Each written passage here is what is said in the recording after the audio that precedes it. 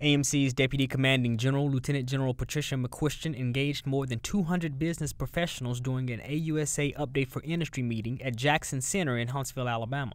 General McQuistion provided information on the scope of AMC's business endeavors, how industry can engage with AMC, and where else to go for information. General McQuistion concluded by providing guests with dates, times, and locations for the upcoming Advanced Planning Briefings for Industry, or APBIs. From Army Materiel Command Public Affairs Office, I'm Joseph Givens.